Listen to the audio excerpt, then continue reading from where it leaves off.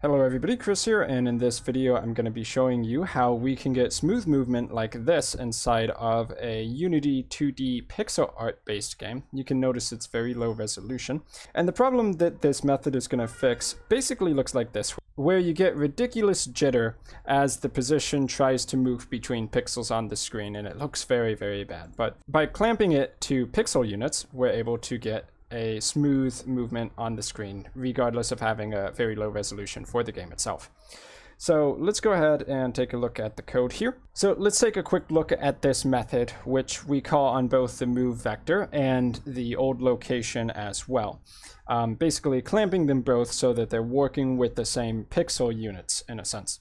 And in order to do this, we need the vector that we want to clamp, and we also need the pixels per unit. So this is referring to the sprite.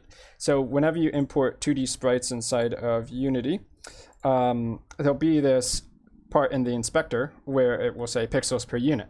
And normally you set that to the pixels per unit that you are creating your sprite sheet at. So if you're, say, creating a 32 by 32 tile set, then it would be 32 pixels per unit, generally speaking. Anyway, whatever you set that value to should be passed in here as the argument. Now, a decent way of doing this would just be to get that value from the sprite render as the game runs. So regardless of what sprite is actually being used, it will always use the value per unit of that sprite, which you set for each individual image as you're importing them into your Unity game. So anyway, this should be consistent with the image value.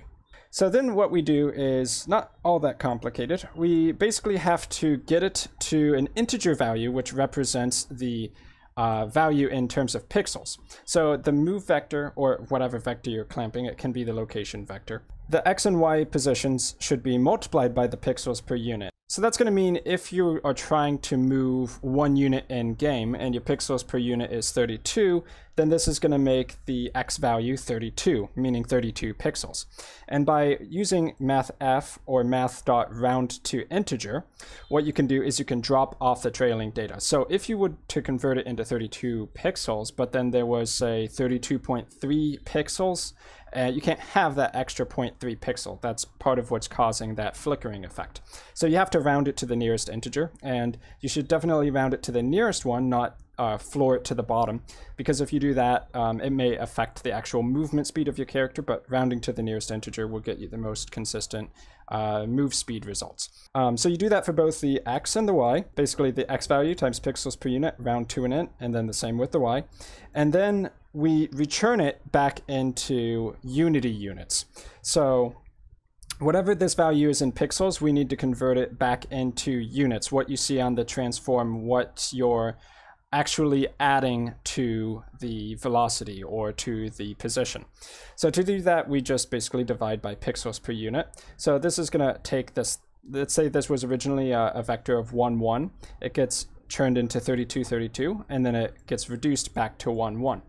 But if you had a input vector of, say, 1.01, then that extra 0.01 basically doesn't show up in the final result. So by doing this, all of your moves are going to be pixel perfect. They're going to correspond with the nearest pixel on screen, assuming that you are using consistent pixels per unit across your screen.